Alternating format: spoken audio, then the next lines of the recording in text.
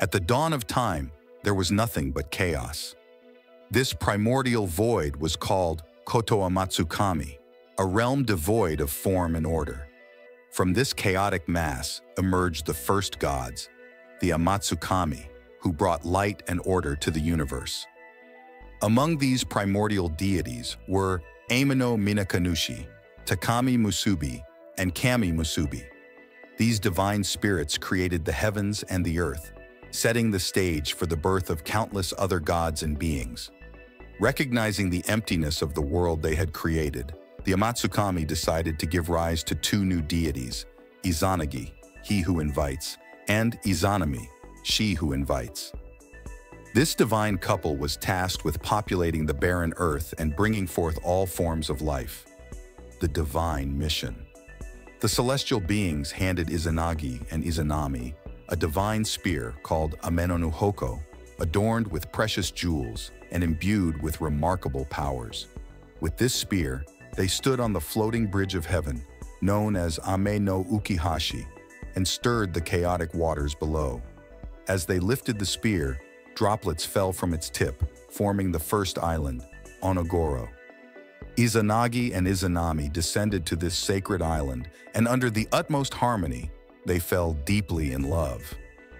To consummate their union and generate noble offspring, Izanami proposed to her husband.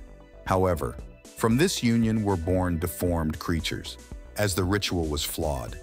It was not the female deity's role to propose. Determined to succeed, they united again, this time with Izanagi taking the initiative. From their proper union sprang a new generation of gods, as well as the islands of the Japanese archipelago, thus filling the world with beauty and life. Tragedy and descent to Yomi.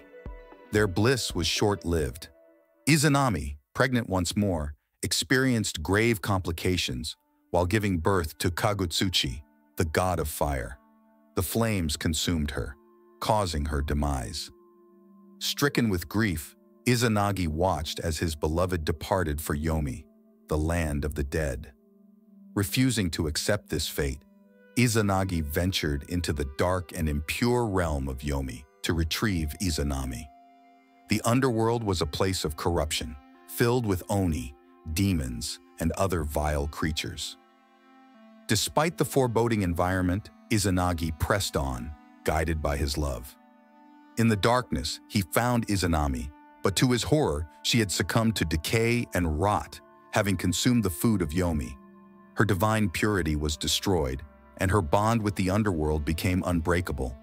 Horrified by her state, Izanagi repudiated her, prompting a furious Izanami to unleash monsters to pursue him. Izanagi fled, blocking the exit of the underworld with a massive boulder, trapping Izanami forever in Yomi. This act marked the permanent separation of life and death, purification and the birth of noble deities. The journey to Yomi left Izanagi feeling tainted. He sought to cleanse himself through a ritualistic bath, which resulted in the birth of several significant deities. As he washed his left eye, the radiant Amaterasu, goddess of the sun, emerged, illuminating everything around her. From his right eye, Tsukuyomi, god of the moon, was born, shining with a serene luminosity. Finally, as he cleansed his nose, the tempestuous Susanoo, god of storms in the sea, appeared. Izanagi, proud of these three noble children, called them the three precious children and entrusted them with governing different aspects of the world. Amaterasu was given the heavens, Tsukuyomi the night and the tides, and Susanoo the seas and storms. Harmony disrupted. Amaterasu and Tsukuyomi were close, often seen together in the skies, creating an era where day and night were indistinguishable. However, their harmony was shattered during a fateful banquet. Amaterasu, unable to attend a feast hosted by Ukamochi, goddess of food, sent Tsukuyomi in her place. Tsukuyomi witnessed the goddess creating food in a grotesque manner. She vomited rice, excreted vegetables, and milk flowed from her nostrils. Disgusted, Tsukuyomi killed Ukamochi in a fit of rage. Amaterasu was furious upon learning of her brother's actions and banished him to the other side of the world. This separation created the cycle of day and night as Amaterasu and Tsukuyomi could no longer coexist. The rebellious Susanoo. Susanoo, the storm god, grew envious of Amaterasu's supreme position. He caused chaos, drying rivers and withering vegetation, disrupting the harmony of the world. Izanagi, seeing the havoc his son was wreaking, confronted Susanoo.